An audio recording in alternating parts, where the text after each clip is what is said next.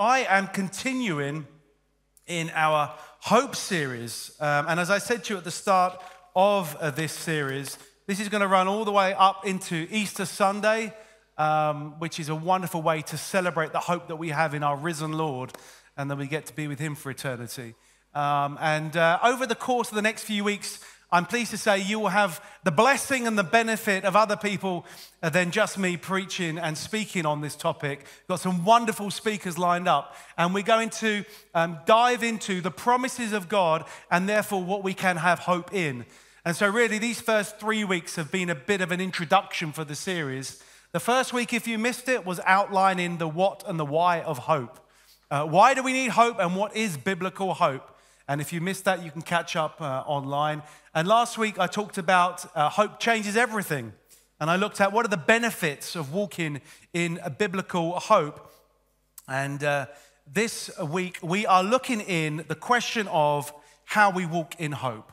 Walking in hope. And I've touched on this a little bit on the previous 2 weeks, but I want to dive specifically into the question of how do we actually walk in biblical hope? How do we make it more of a lifestyle that we can cultivate and that we can walk in hope? Because I don't know about you, but I find that a challenge personally. And I really have been blessed and benefited by the study that I've put into this series because certainly I feel like I'm in a season where I need a lot of hope. And maybe you come to church this morning saying, hope? Yeah, I am desperate need of hope, Mark. And I want to reference what has become and is the anchor text for this series, and it's in Romans 12:12. It'll be on the screen behind me, and on your device at home, it'll be online for you as well. This is the Apostle Paul, and he is writing to the church in Rome, and he's talking about what it means to be a true Christian. In other words, what marks out somebody that is walking with Jesus. Because who knows that being a Christian isn't about signing on the dotted line. It's not about inheriting a faith from your parents. It is a personal decision to walk with Jesus. And so Paul is saying this, rejoice in hope. Be patient in tribulation and be constant in prayer. And as I said, I believe that this is a verse for us as a church this year. And this is certainly the verse for me this year. 3 very important pointers of how we walk with Jesus. Rejoice in hope. Be patient in tribulation. In other words, you will face many trials and troubles, as Jesus said. The gospel of Jesus isn't a gospel of wealth and health and everything will be fine. The gospel of Jesus is that you will go through troubles and you can have victory through them. But whether it's good or bad, you can have a constant hope and peace in Jesus. That's the gospel message. Be patient and be constant, should I say, in prayer. Everything should undergird what we do in prayer. And this has been a very personal challenge to me to say, you know what? I am not praying enough. The pastor is not praying enough. I can admit it. I need to be praying more. I need to be undergirding all that the Lord's called me to do, my family, my friends, my job here. Everything needs to be undergirded and being built on prayer. And so rejoice in hope, be patient in tribulation, be constant in prayer. So let's dive into how we can rejoice in hope. How do we walk in hope? And as I said last week, hope is not the biblical hope that we looked at, and as way of a recap, biblical hope is being rooted in the promises of God and the promise keeper.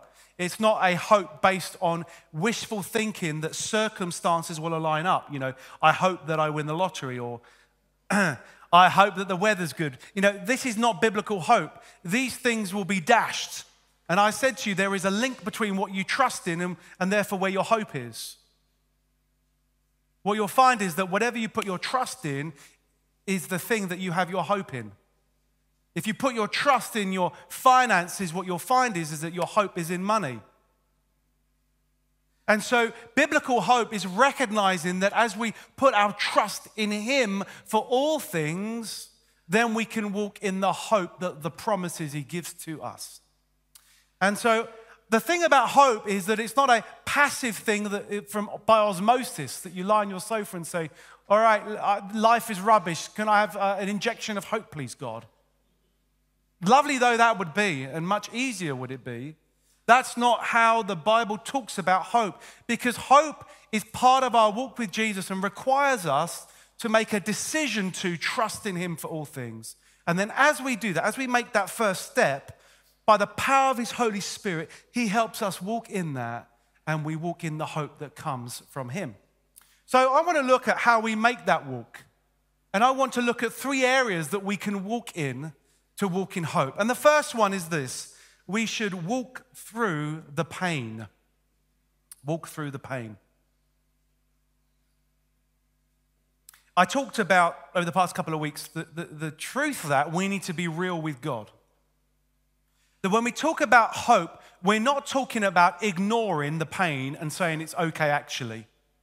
I talked about the fact that I'm quite an optimistic guy. You know, the glass is always half full for me. But the way I sometimes achieve that is by ignoring the reality of the situation. I don't know if anyone's like me, but you don't put your hands up. But it's like, it's fine, it's all good.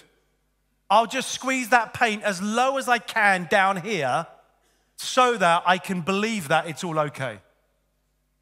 Because I just want to experience some peace. And if I can somehow manufacture good circumstances in my head, I'll be hopeful. That is a short circuit to a false kind of peace. You see, biblical hope requires us to walk through the pain and be real about it. And I joked last week that sometimes we come to church putting our church face on. How are you, brother or sister? I'm fine, praise God. How's your week been? Hallelujah, it's been amazing. You walk away thinking, it's been terrible. Only they knew. And how ironic is it that of all the places that we should be real, church is one of those that we find it challenging too. But you see, throughout the Bible, we see men and women of God who are real with God. Who are real with God. And last year, I did a talk entitled, What to Do When Life Sucks. Or was it something like, what we do when we are given lemons? It was something like that. Something like that, yes. And I looked at the place of biblical lamentations. Laments, should I say. And sounds like a very ye olde kind of word, lament, doesn't it? But you see, a lament, if you were to look at the dictionary, it means that it's a passionate expression of grief or sorrow. You could call it wailing. But a biblical lament, I would suggest, is more than this. It's not just a passionate expression of grief and sorrow and staying in that place. A biblical lament has a particular objective to it. You see, lamenting in the biblical sense is coming to God and talking to him about our pain and sorrow, and then choosing to look to him through it and give it to him. That is what a biblical lament is. And that's what I mean by walking through the pain.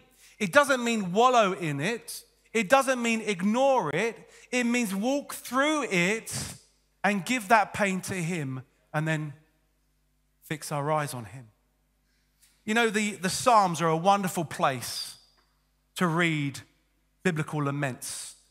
Psalm 13, verse 2. Let me read this. It starts this. How long? A lament can be a question. Typically, my laments are why or how. Why, Lord? Anyone done that? Why, Lord? How long, O God? And the psalmist is saying, how long must I take counsel in my soul and have sorrow in my heart all the day? How long shall my enemy be exalted over me? Anyone feel like that? I'm doing everything you've asked me to do, Lord. I'm walking in the truth that you've laid before me. I'm choosing to make sacrifices for your truth, and yet my neighbor over there doesn't even know you, has got an easy life, and he's laughing at me. How long, oh Lord? Because right now I'm feeling hopeless, oh God. This is a biblical lament, and I've done so much lamenting this week, I have to tell you.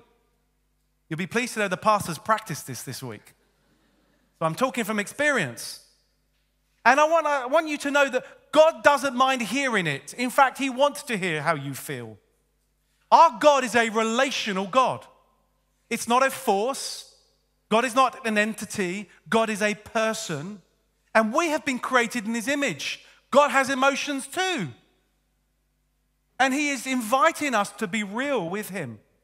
The psalmist didn't write this, and by verse 3, the psalmist had obliterated because God had smiked him down. That's not what happened. And it's not about just being angry for the sake of anger. And it's not about wallowing in it. I actually, this week, caught myself lamenting, wailing, not physically, but in my heart. And I recognized what happened in that moment, listen, is I let the pain take me on a walk. I didn't walk through the pain myself. Now, what do I mean by that? I mean this, that sometimes what can happen is in the pain, in the hopelessness, we let the pain tell us a story about where it's going to lead us to. That's the pain taking you for a walk. We're supposed to walk through it. Well, it's bad now. It's only going to get worse. You think that was silly that you said. You think they think that. They think worse than that. Who knows? The battlefield is in the mind. And so we have to take control, and we turn the pain, and rather than let the pain walk us, we then walk through the pain and we share that with God and we bring it to God. And then this is what we do. We turn the pain, the questions, into a request. Let's continue to read what the psalmist wrote in verse 3. Listen, he's done the pain. He's been real with God. Then he says this, consider and answer me. O Lord my God, light up my eyes, lest I sleep the sleep of death. In other words, I've just told you, God, what is happening. Now, would you do this for me? Would you consider what I have said? And would you answer my request, Lord God? Would you light up my eyes? Would you let me sleep in peace? You see what's happening here? You're now walking through the pain.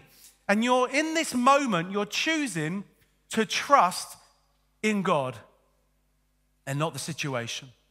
As I said last week, it's about looking at the pain and then looking up to him. And then you move from turn it to a request. And I love Psalm 5 and 6. This is a wonderful psalm to meditate on and as a biblical model for how we can walk through the pain. Verse 5 and 6, but, I love a but. Nevertheless, in spite of this, but I have trusted in your steadfast joy.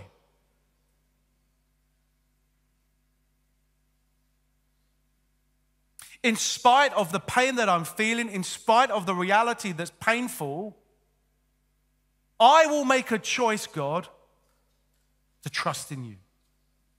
You see, a biblical lament will always head in that direction to a declaration that, as for me and my house, we're going to praise the Lord. That in my life, I'm going to get to this point of walking through the pain and then trusting you, God, and declaring that right now. And then it says this, my heart shall rejoice in your salvation. Where else did we hear rejoice? Rejoice in hope. Are you seeing this, the progress of walking through the pain?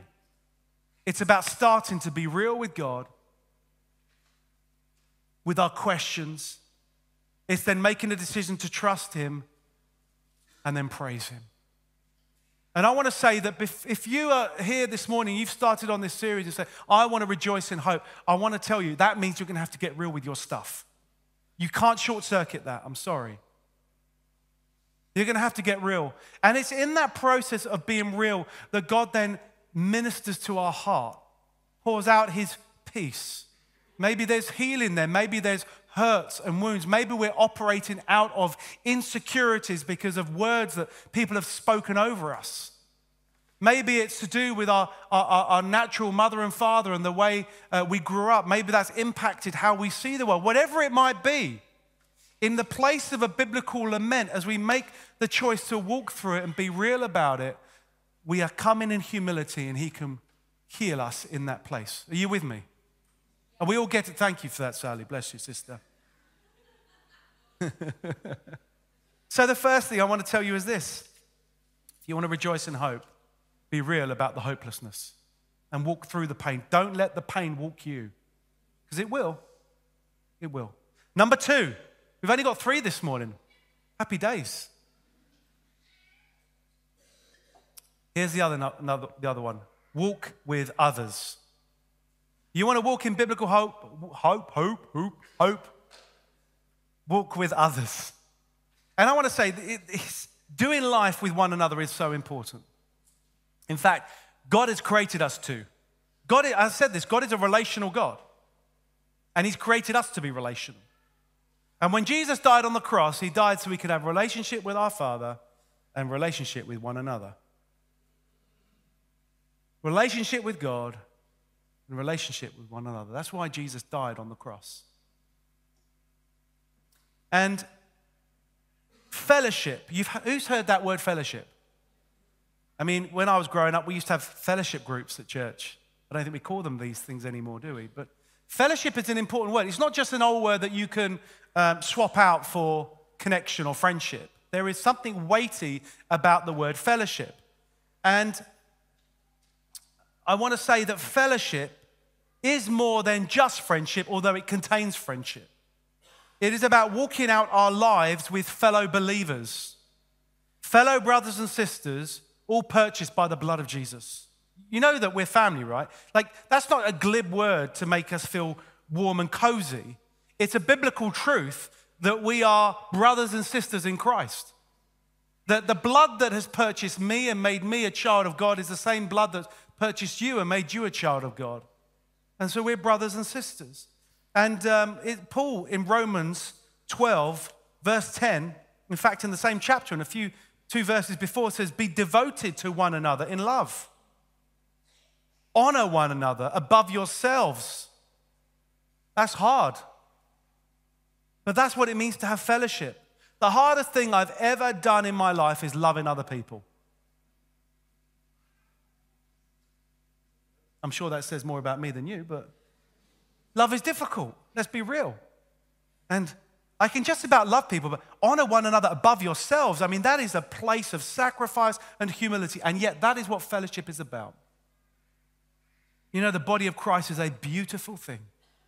It is a beautiful thing. And so I want to tell you, you need other people in your life. If you want to walk in hope, you need other people with you to have fellowship with and to do life together. The enemy wants nothing more than to isolate you. You know, the biggest lie, one of the biggest lies at the moment is you can do church at home on your own. And I said this a couple of weeks ago, and I say this lovingly to those that are watching online. Listen, we know that many of you watch online because you're unable to get to the building, or, you know, whether that be health issues or whatever it might be. We know many of you are window shopping. That sounds like a funny phrase, isn't it? But I've heard about this church. Let me check them out on YouTube. That's a great thing. I hope you're being blessed by it. And some of you can't connect where you are locally, and so we know that we reach across the globe, and that's wonderful. But if you're there at home and you're like, well, this is more comfortable for me, and it means I can do that in the afternoon, and it means I don't have to get in the car, and it means this, that, and the other, I want to tell you, that's not church. That's just watching content online, and God willing, it's great content that you're being blessed by the word and worship. But church is about his people. Church isn't a structure of programs. Church isn't a building. Church is the body of Christ. And so if you want to walk with others, you need to come to church. In other words, you need to be with one another. You need to love one another practically by serving one another. You need to be here for one another to say, how are you doing? Can we pray together? That is what church is. And I laid down a challenge a couple of weeks ago saying, I want this to be a year where we're committed to coming to church. That we say, you know what, Lord, I'm not going to be lazy with you. I'm going to prioritize running into your sanctuary to worship you and to be with your body. I believe that is the challenge of our modern day. And so fellowship is about joining and being together. And, you know, there's a beautiful picture of what it means to do life together and encouraging one another in Exodus when the Israelites are fighting the Amaleks. And Moses is ordered to kind of put his staff up. And as long as his staff is up, some of you recall this story, the Israelites are winning. But the moment the staff goes down, they don't. And I'm just going to read this from the Message Bible, Exodus 17, 10 to 13. Joshua did what Moses ordered in order to fight Amalek. And Moses, Aaron, and Hur went to the top of the hill. It turned out that whenever Moses raised his hands, Israel was winning. But whenever he lowered his hands, Amalek was winning. But Moses' hands got tired. I mean, life is tiring. So they got a stone and they set it under him. He sat on it, and Aaron and Hur held up his hands, one on each side. So his hands remained steady until the sun went down. Joshua defeated Amalek and its army in battle. I think that is a beautiful picture of what it means to have fellowship with one another. We're all called in this spiritual battle that we're in. Who knows that? We all got our part to play, but just like Moses, sometimes we lose our strength and our arms drop. And we look around and think, if only someone could help me put my arms back up. That's fellowship. Who is around you that needs you to say, you know what, I know it's tough, but I'm here for you. Let's pray about this together. Tell me how you're feeling. Let me hold your hands up for you. Do you need a stone to sit on? That's what it means to have fellowship. You know, it says in Galatians that we are to serve one another. In James, that we are to pray for one another. In Romans, it says to build one another up. This is the keys of fellowship. And it is in that place that you can speak hope into other people. I have been, I'm sure you have been, in those situations where everything looks hopeless. And a brother or sister in Christ has said to me, Mark, I know you can't see it right now, but I want to tell you there is hope because God has got you right now. God loves you. You know, sometimes we're too weak to even be able to say that God's got it. We're so battered by life. We're being so real here. I hope you don't mind us being real, right? But you know, we're in that place and we feel battered and we just need a brother or sister in Christ to say, it's going to be okay. You know, God says this. God says that greater is he that is in you than he that is in the world. And so I want to say this. We need fellowship.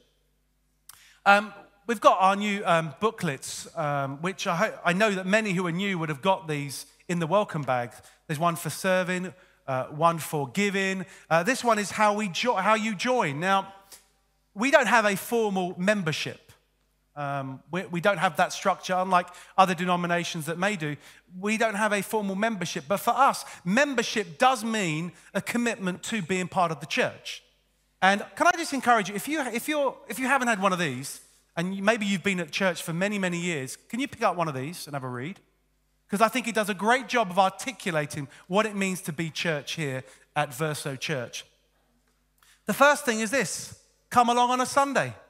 Like, you can't be part of this church unless you're coming along on a Sunday. Now, hear my heart. I'm not saying that there are going to be occasions where you can't make a Sunday, you've got a family.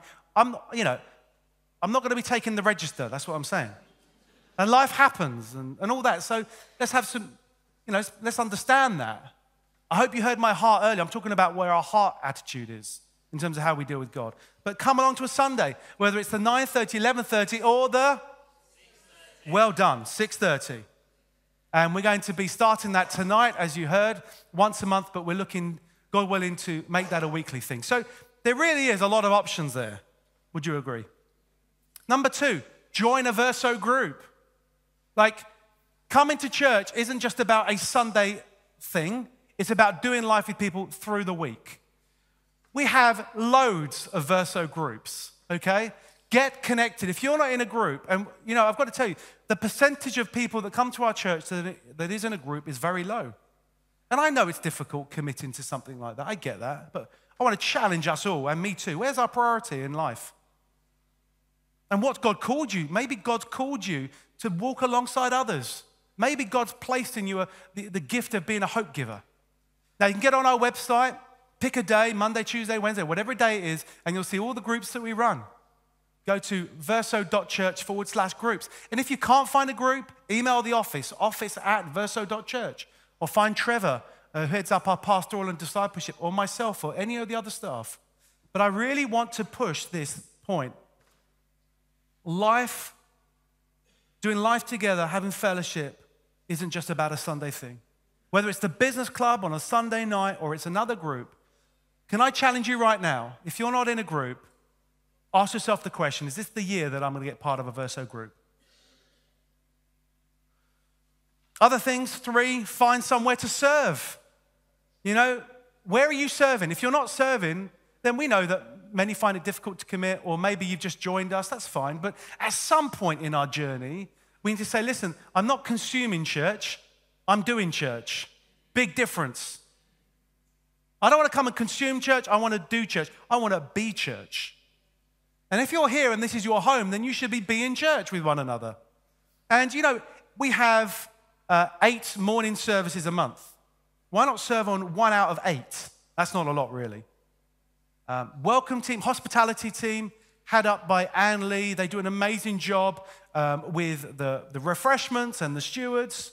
Maybe the car parking team, maybe Ventureland, maybe Village. I mean, there are a plethora of teams that you can serve on. And if you go to verso.church, you'll find them. But if we're talking about walking in hope, you're going to find that when you see God moving as you serve, that's going to build your trust and your faith in God, and hope will come in.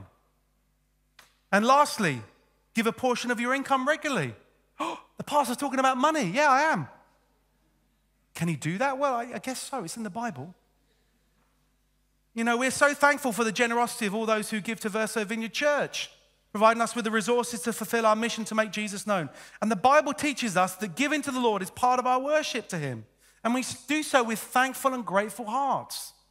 Part of being a member here, part of saying this is my home church, is about saying I am going to worship in this way, in this place, and I'm going to bring to the storehouse my tithes and my offerings. All right? So that's what it means to be a member of this church. But you see, this is not rules for rules' sake. These are ways we live and do fellowship with one another, and we can walk in the blessings that God has for us. I hope you hear my heart in that. And we could probably invite many people up to give testimony of all these things, to say, when I gave to God, this happened. When I served, I saw God move in that way. When I was in a Verso group, I was going through a tough time, but they came around me. Not only did they pray for me, but they got together a rota and they provided meals for me. So we need to walk in hope by walking with others. And I know there is a challenge there for all of us. And lastly, but of course not least, walk towards Christ. We walk through the pain. We don't let the pain walk us. We walk with others in fellowship. And lastly, we walk towards Christ.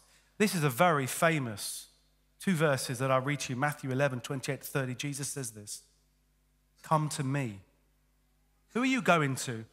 I was reminded recently, in fact, it was this week when I was lamenting.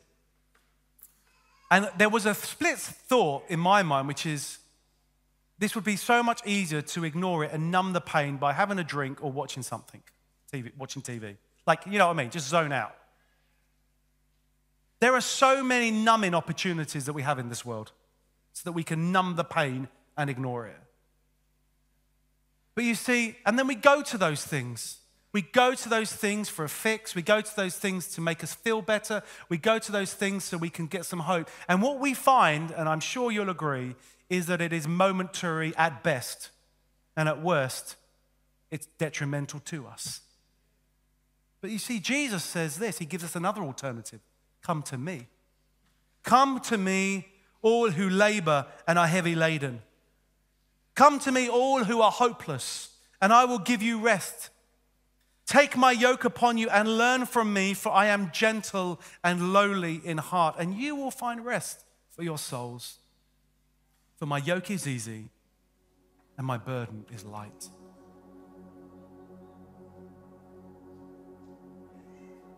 You see, walking in hope, friends, is about walking to the one that gives us hope. Live in hope that is Jesus. You see, walking in hope is about walking towards hope himself, Jesus. I want this really to be super practical for you guys. I want you to go away from this place and take something that you can try and walk in. And so I want to encourage you to walk through the pain and lament biblically. I want you to walk with others and have fellowship with one another and make that a priority for this year for you, and sign up for a group and get involved in church. And number 3, I want you to walk towards Christ in all things. And with that, I'd like us to stand as I pray. Thank you, Jesus.